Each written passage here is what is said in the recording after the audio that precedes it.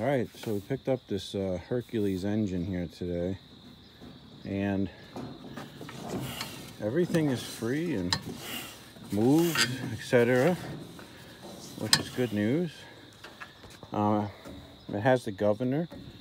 I have that in the car. It's just not attached to it, and you know, the valves all move, everything. It's really cool. I'm trying to see if there's a serial number up here.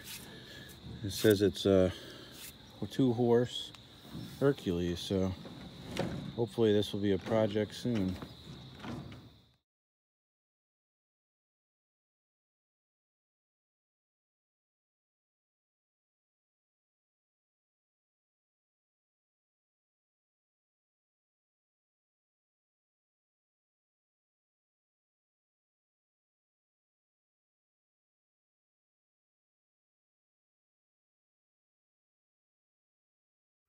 Well, I got a project that I haven't worked on ever since I got it. And that's the 2-horsepower Jaeger hit and miss engine that I got last September at the Connecticut Antique Machinery Festival show. I literally rolled it off the trailer and pushed it in the garage on a dolly, and it's been sitting here ever since. You remember my trip to Pennsylvania last fall? And I swapped the magneto to a guy. I've never touched it. So let's take a look at this thing. All right, here's the engine. And let's just look at a couple things. So first off, the engine turns over. No issues there. It's not locked up or anything like that. There's some kind of problem with the, what I'm going to call latch out here, because the valves aren't turning. So we'll come back to that. Over here on the crankshaft, there should be grease cups. Somebody installed grease zerks. Apparently that was a farmer fix. Same thing with down here on a connecting rod.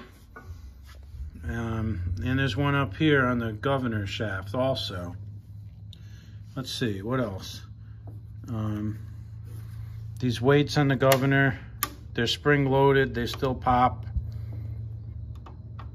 So that's a good sign. Down here on the ignition, a couple things. I bought a spark plug for it, an Autolite 3095 a year ago. It's literally sitting in my car for a year on the console, like between the two front seats. I don't know if this is even, yeah, that fits. Kind of suspect on the thread depth there. Anyways, we'll come back to that. We might have to clean up these threads a little bit, not sure. Now here's where I got a problem, is that up here on this Wyco mag trip mechanism, there's different orientations of how these things work. And this thing seems to be all messed up. I don't know what the deal is, but the guy had this trip mechanism with it also, which I don't even think is for this engine. I think this is from a Stover. It says 42 CTI, which sounds like a Stover part number. So I'll just put that up there for now. But with this mag, the way these things work is that the mag mounts on there with those 2 screws in the back, like so. This area on the bottom here is supposed to hook into that part, but it has to be in a manner where it trips. Now here's the deal. I think this thing is like on here backwards or something, because, and of course it doesn't want to pull off. Usually they pull off. Maybe I can finagle it a little bit and get it off or something. There's a bolt back here, but I got to go look at another engine. But over here, a spring is supposed to go between this part and that part.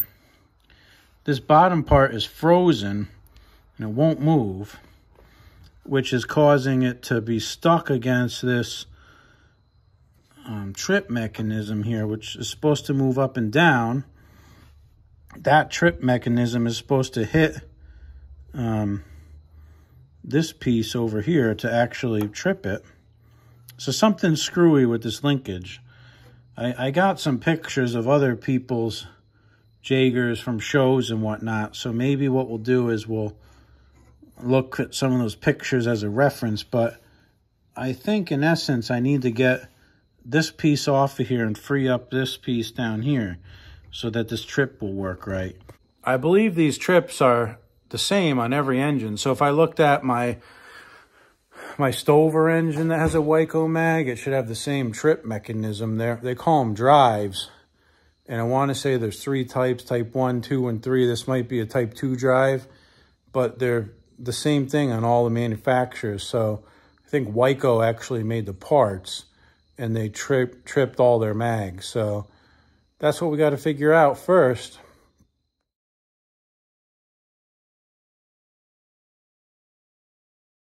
All right, so I went back and looked at some videos on my other engines, and this is all screwed up. So I just happened to notice there's a nut back here, and it's coming off with just my fingers. It wasn't even tight. And that will allow me to pull this whole shaft out. So that's cool. Now, this thing has got all pressure against it from this spring here. So if I pull this out, it might go flying. Yep, there we go. Now, let's see what happens if we turn over the flywheels now. Yeah, now we got valves that move. So that's good news. Let's see. Yeah, that valve's going in and out. The intake valve here moves freely, so got no issue there. This moves freely. Nice little spring under there. That's all springy. So the problem here is that this whole thing is, for lack of a better term, ass backwards. So that came right off, so that's cool. And yeah, this thing should be in here like this, where the mag is on the right side and not the left.